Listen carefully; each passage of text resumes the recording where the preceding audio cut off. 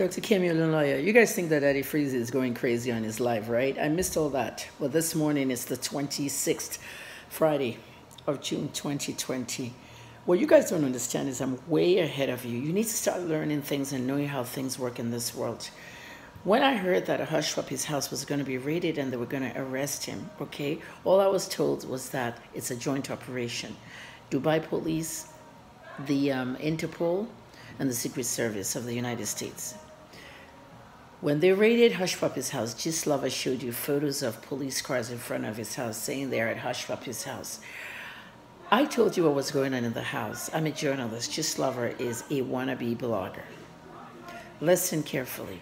When they raided Hushpuppi's house, I contacted Freeze. And I asked Freeze, what does he think about it? I may not have posted many things, but you'll see it later, because I'm investigating and I'm an investigative journalist.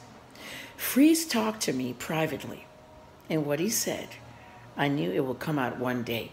He told me that, Auntie Kemi, I went to Dubai. When you travel, many of you have not even gotten on a plane, let alone travel out of this country. When I traveled to Dubai, I wanted to meet people. I wanted to see this guy called Hushpuppi.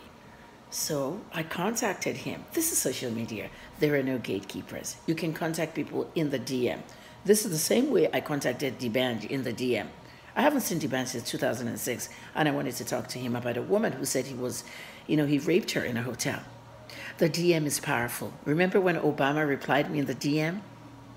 In 2012, of course, many of you were not even on Instagram. At the end of the day, start contacting people in the DM. They might be reading it, or their reps might be reading it. I don't manage my DM. Okay, I have someone that manages it for me. But when it comes to certain people, I read their DMs, and I try to read all DMs at night and on weekends. Guys, let me tell you this.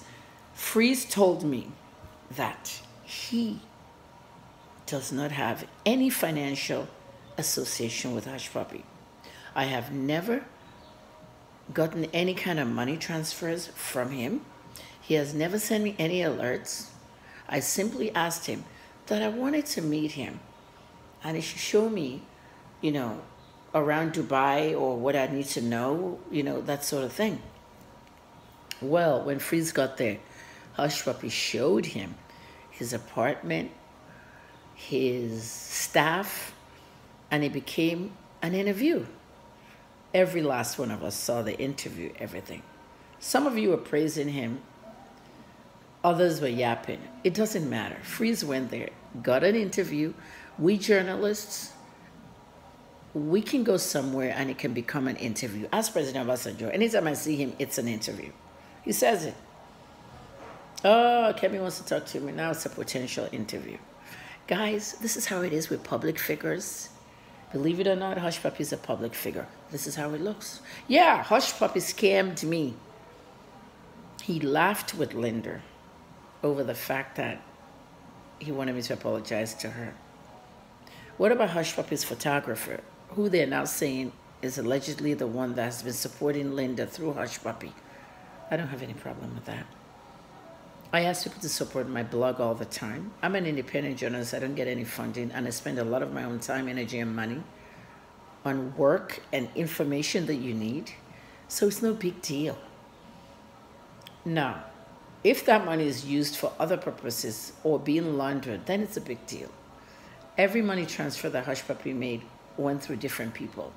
And the photographer was said to have been the one that was sending money, allegedly, to Linda. Linda got money from the Dasuki Fund. The Dasuki Fund, the famous Obama money for Boko Haram. Linda clarified that that money was for her adverts, and she did adverts for the Political Time. At the end of the day, I wrote a write-up on Facebook, which you all need to go and read. My content on all my platforms are never the same. That content is very viral now.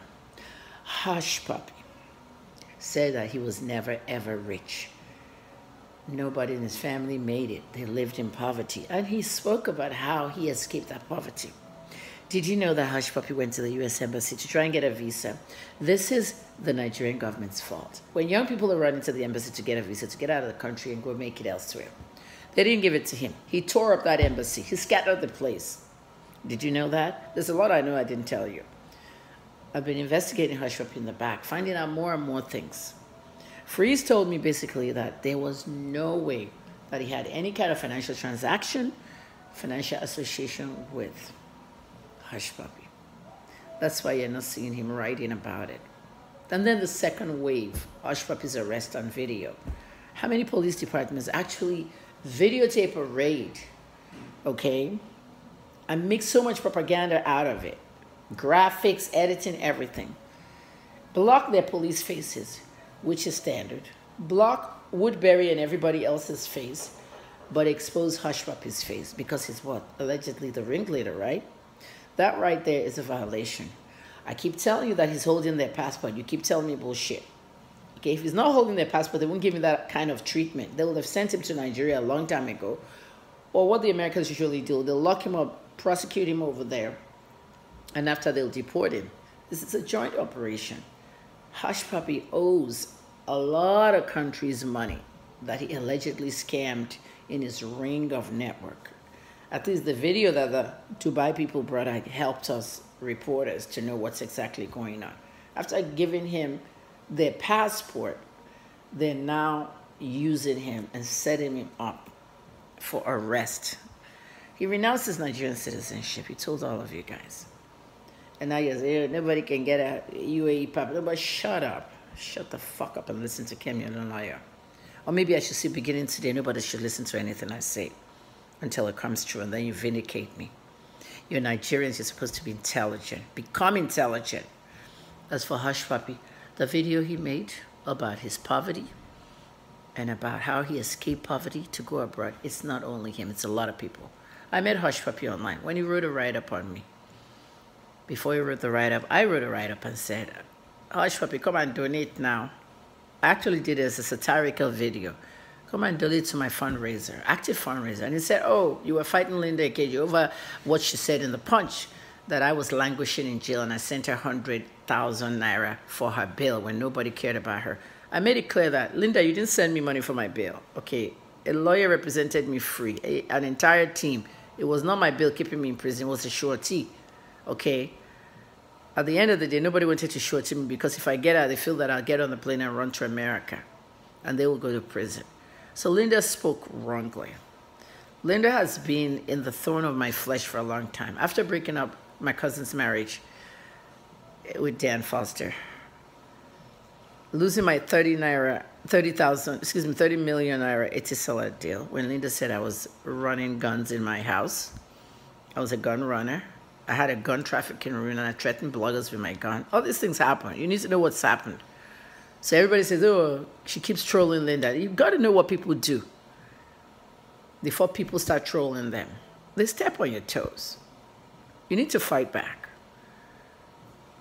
At the end of the day, she gave me 100,000 naira for my bail when I was languid. When nobody, my mother was upset. Quite a few people were upset watching that. Nobody cared.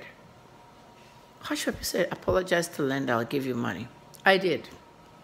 Hushpuppi didn't give me a penny. He laughed with Linda. You want me to release the video of them laughing together? Do you want me to release the screenshots of Hushpuppi's boys contacting me that, oh, I'm sorry about this video. He will try and send you something. Sean the escaper and the photographer. All those things are not going to be good for Linda. Linda will not be able to enter that UAE. They'll be waiting for her at the airport. So on this note, I just want to say, guys, may God forgive Hushpuppi wherever he is. And I know where he is. I've already told you. If you like, believe me. If you like, don't. Because a country releases a propaganda video, so you think he's in Dubai getting prosecuted, right? He's going to be prosecuted in a lot of countries. But right now, he's in Moshana. Okay?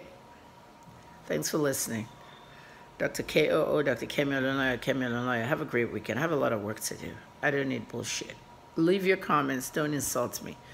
You see, when you insult me, I am God on social media. You hear? I don't give you what you want. One person insults me, everybody gets sanctioned. That's it. That's why I left the live video.